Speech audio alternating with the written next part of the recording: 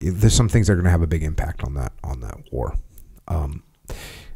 One of them is snipers.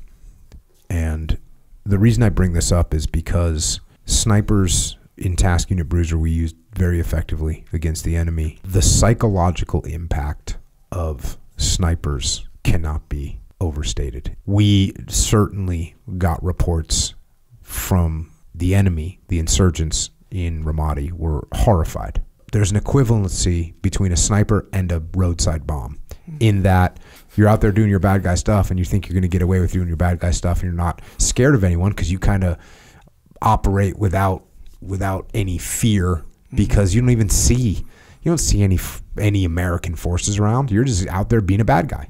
And you're out there doing bad guy stuff. You're digging a hole in the road or you're maneuvering to a fighting position or whatever. And all of a sudden your friend's head just disappears.